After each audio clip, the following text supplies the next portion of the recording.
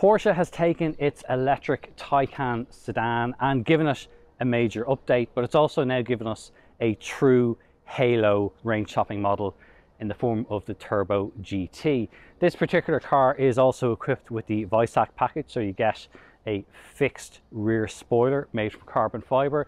You get a couple of other features inside, namely no rear seats, and I'll show you that in a moment. But really, it's talking about the back of this car. That's why we're starting here, because this thing looks very impressive. It's very in your face in terms of the wing. Some of the new details you'll see is got a new illuminated Porsche logo here in the back. It's got, you know, different spoilers. There's a lot of changes to the underbody, which we can't show you, but it's all about helping generate more downforce and improving efficiency, because this thing will still do 555 kilometers on a single charge. Charging has also improved, and I'll touch on that in a moment. But let's have a look at some of the other features in this new range topper. Other features include bespoke 21-inch alloy wheels, and you can see the monster stoppers that are behind that, huge carbon ceramic brakes that are available, and also these come wrapped in Pirelli P0 ore tire that are specifically designed for the Taycan Turbo GT. There's a couple of other aero differences. You can see on the front here, they've got these extra flaps on the side. These help send air across the front of the wheel. They improve efficiency. They also help generate more than 80 kilograms of downforce on the front. The headlights have also changed, and the optional LED matrix ones are now a vast improvement over the ones that preceded it. The last ones had 84 LED elements. The new ones have 32,000 LED elements. That's a really significant change. One other thing, if you're a little bit more eagle-eyed, you might notice that the Taycan Turbo GT only has one charge flap. Taycans normally have a charger on each side. Only one on this side. It's on the right-hand side, which in the UK and Ireland and other markets would be the driver's side. It's also not electric anymore. Again, it's one of the features designed to save weight in this car. So they've ditched one of the chargers and they've taken away the electric charge flap door. You've got to do it manually, but it's a very small price to pay. Now, it is still a practical car, although slightly less in this version. The boot space reduces to 326 litres. It's not as big as before, but it's not too bad. Now, one of the more unusual features of the Weissach package is that, well, there aren't any rear seats in this one. Obviously, if you get a regular Turbo GT, you do get rear seats, but if you want to get the Weissach package, you lose out on this. And instead, you get this very nice carbon fiber cover where the seats would normally be, and obviously that covers the top of the battery as well. You do have a little bit of extra storage in here, which maybe compensates slightly for the smaller boot. You can open up this cover and there's a little bit of a stowage area in there to put maybe one or two soft bags, but there's not really a whole lot of space back here. Instead, well, this is a performance machine after all, and you can see it in the back of the seats here as well. These have the absolutely gorgeous carbon bucket seats. So let's have a look in the front and see what they're like. Now, those seats are gorgeous, but as you can see, it's not the prettiest thing to get in and out of. Nevertheless, once you're inside, these are wonderfully comfortable, very supportive. You really feel it right the way down the sides of your legs here, in the sides as well. What they're going to be like over a very long journey, well, obviously they're not going to be as comfortable as the other options that are available, but they do look fantastic. Elsewhere inside the Taycan Turbo GT, well, it's a pretty traditional layout in what you have. This doesn't have the full screen that you have in some of the other new Taycan models where a passenger can have a screen in front. Instead, you just get a blank panel. There is the Weissach badge there.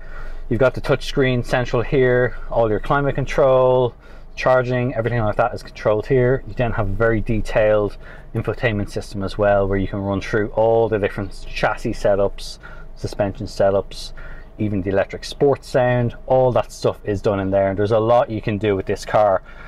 Obviously, you've got the curved display here in front. It's gorgeous. This is one of the nicest digital instrument displays on the market out there. This car doesn't have a head-up display, but it doesn't need it, because everything in true typical Porsche style is exactly where you want it in your line of sight. The steering wheel is very nice carbon fiber center here, 3-spoke design. You've got that Alcantara suede-like material. You got 2 satellite dials here on it as well. So you got the PASM, you got the drive modes, which let you go through the different versions between Sport, Sport Plus, Normal and Range. You also have paddles here as well. The right paddle is the attack mode in this particular car in the Weissach. It's on one of the satellites in the regular non-Weissach car. So when you're driving along, the attack mode will generate an extra 120 kilowatts of power. Once you're already on the power, you then pull the right pedal and that will give you an extra 10 seconds at 120 boost. So yeah, pretty impressive. You'll see when we get it on track, so keep watching, you'll see what that looks like out on track. But elsewhere, everything else, you know, it's the usual sort of very high quality, what we're used to seeing from Porsche. It is practical. There's a little bit of storage space under here. You've got a couple of cup holders. There's more storage under there. It's all the stuff is what you're going to want is here, and it's very nicely laid out. It's not kind of overwhelming in terms of how much stuff is being thrown at you. The drive selector is now here as well. It's this little toggle switch, which is quite nice to use. Yeah, that's what the interior is like. But now, most important thing we need to do is see what this thing is like out on track. Now, the only real place to experience the Taycan Turbo GT is on a racetrack, which is why we're here in Spain to see exactly what this machine will do. And it is a phenomenal top trump style electric car. Okay, a standard, just as standard, it's got 789 horsepower, but you then have an overboost function which drives that up further to just over 1,000 horsepower, propelling this Weissach package Taycan Turbo GT from 0 to 100 in just 2.2 seconds. 2.2 seconds. Absolutely phenomenal. It still does 555 kilometers on a single charge. Okay, admittedly, you're not going to get that sort of performance or range when you're using all that power. It's also got an attack mode, which is this right pedal here. So as soon as you pull that, it gives you another 120 kilowatts of power. This thing is just an animal. There is no other way to describe this thing for what it does. This is still a 4-door saloon car. You know, it's kind of mind-boggling what the engineers have been able to do. The suspension is the latest evolution of their kind of active ride, so it will do slightly unusual things. So under heavy braking, you can actually feel it squat down at the rear, and the first few times it is a little bit kind of, well, it's a little bit unsettling in a way, even though it's actually doing the opposite of that. It does give you a bit of a strange sensation, I guess, in the same way when we first started to experience rear steer in cars. But, you know, I think it's the kind of thing that you're going to get used to. But of course, the real thing is we want to show you exactly what this thing will do. And one of the headline figures of this car is this launch control system. So it will go from 0 to 100 in just 2.2 seconds. And I'm going to show you exactly what that is like right now. So I'm going to pull up to a stop. We are in the Sport Plus mode, and all you do is you keep your foot fully on the brake, foot fully on the gas, and fucking hell, that's 180, 290, 200 kilometers an hour. This thing, I wasn't lying when I said this thing is an animal. This is just ballistically quick. And when you have your foot in on the gas already, when you pull that right pedal, you really do feel that attack mode kick in. The grip is phenomenal.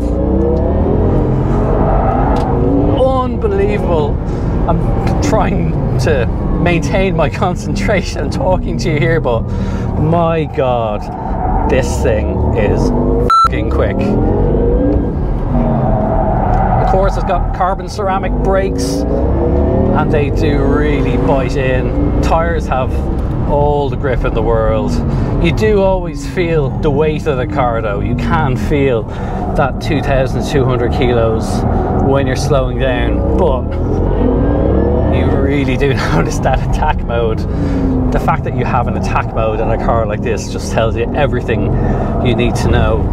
about what this thing is like. It does stay unbelievably flat through the corners.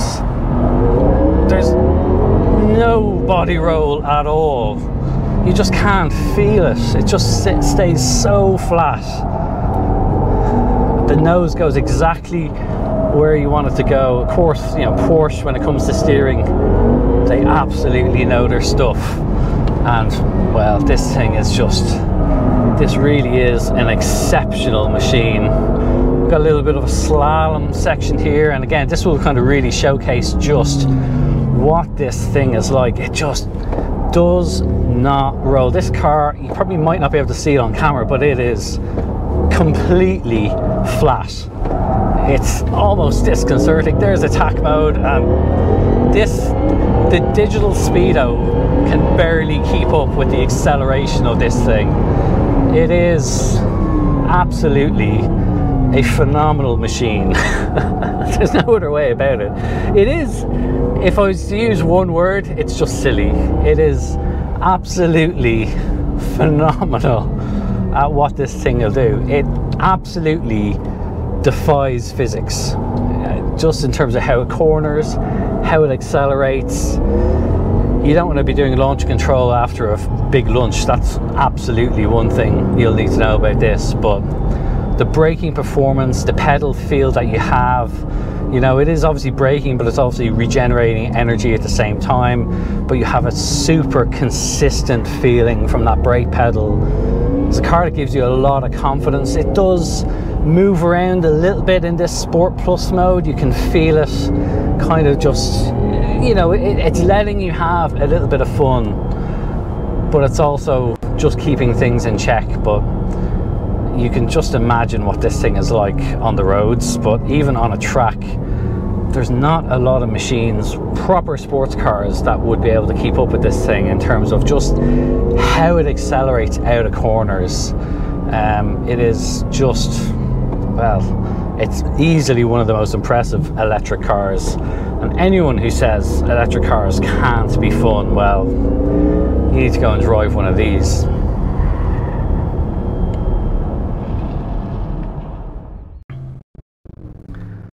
Well, what do you say about this car? It is exceptional what Porsche has done with this in terms of performance, in terms of how it goes on track. I can only imagine even on the road, it's going to be an absolute animal. This is a proper halo Porsche car. Phenomenal just is the only word to describe what this thing can do.